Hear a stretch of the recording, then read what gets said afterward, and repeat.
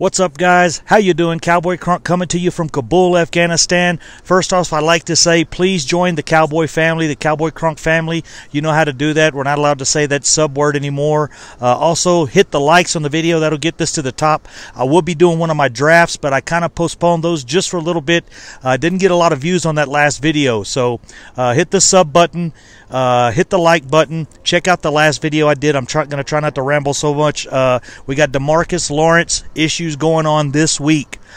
We've got to do something. We've got to decide to franchise tag him and kick the can down the road is kind of what they call it.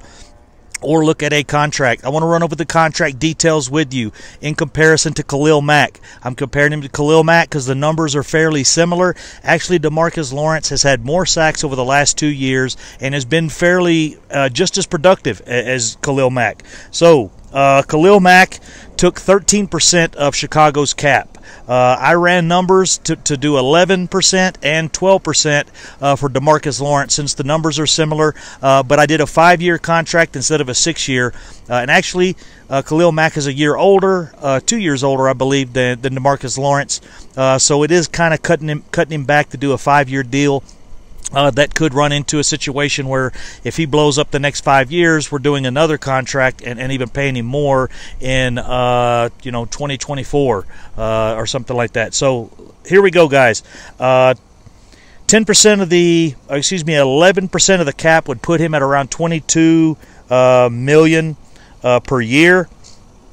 That's that's 12% of the cap. 12% of the cap would put him at around 22.3. That'd be $111 million. I don't think that that's too far to reach for. I think that's where it's going to end up if we end up doing that.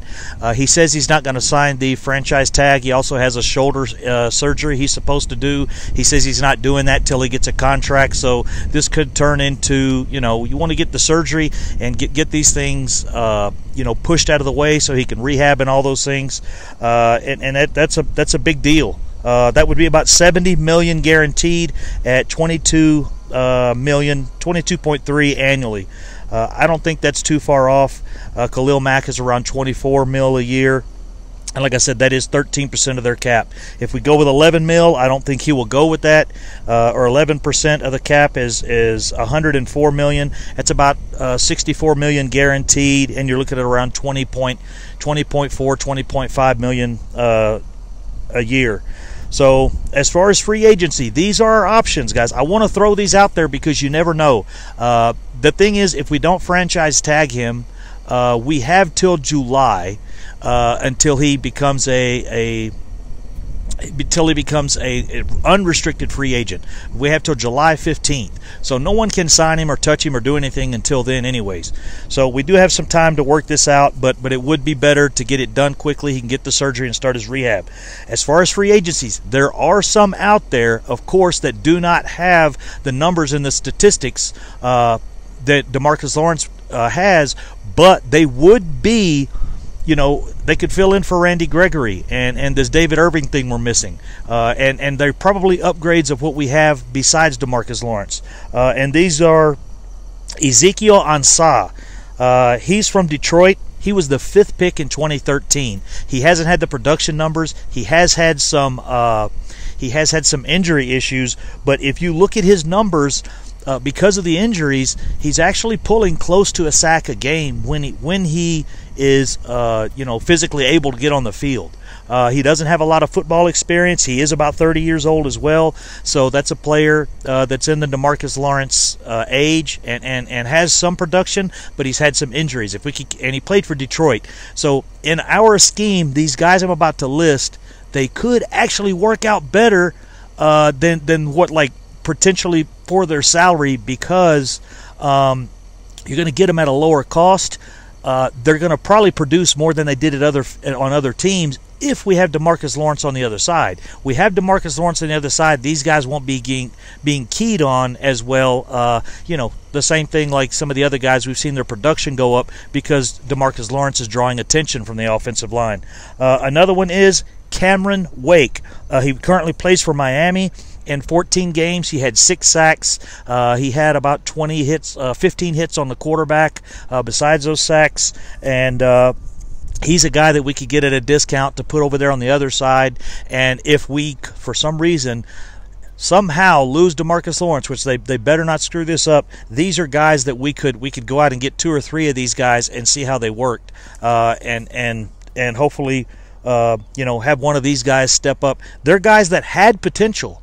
These guys that I'm listing are guys that were expected to be similar to a Demarcus Lawrence or a Khalil Mack, or could get to that level. They just haven't done it yet. Another one is Adrian Branch out of Miami.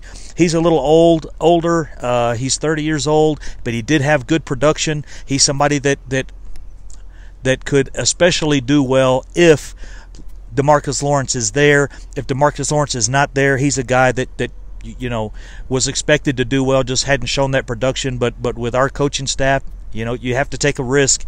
If Demarcus Lawrence is there, we will probably definitely pick up some of these guys that I'm mentioning. Another one I'm very interested in is Deontay Fowler out of he played for the Rams. He's only 25 years old. His salary's right around $5 million right now.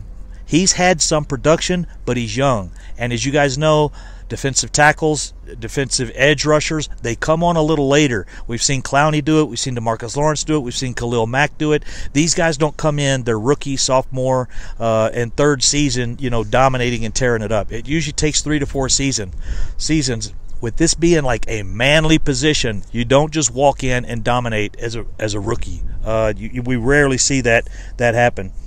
Another one I mentioned Andre Branch out of Miami. He's a little older, but does have some production, and could be somebody we could sign to work on the other side across from Demarcus Lawrence. So that's my breakdown of this, guys. Please check out the channel. The video I just did last was from yesterday. That video is doing a mock simulated draft. Like I said, what that does is it goes through. I'm going to be doing the picks. I want to do some of these live. I'm going to do one later today, just a video, and go through, show you the screen. On the last video I did, I know you couldn't see the screen very well, so I'm going to show you the screen. You'll be able to see the draft a lot better. You guys will be able to help me pick the picks one by one, defensive line, safety, however we decide to do it. The last one I did, I simulated that in the free agency we picked up a safety, possibly Earl Thomas or Reed or Tyrann Mathieu. There's another few safeties out there that are available too in the free agency market. So I'll do a video on that, but I'm going to get this one loaded, get it sent out, and then I'll do another video later today with a mock draft, and you guys can see how that works. And then I will do one later, maybe tomorrow or the next day, where you guys can go on live stream with me, and we can do a draft together, and you guys help me do the picks, and we'll see who we end up with. But I appreciate it, guys. Cowboy Kronk from Kabul, Afghanistan, bringing you from your war zone, your war daddy, bringing you the most up-to-date decisions that the Cowboys need to make, want to make, are going to make, and this one they better make. Take care, guys.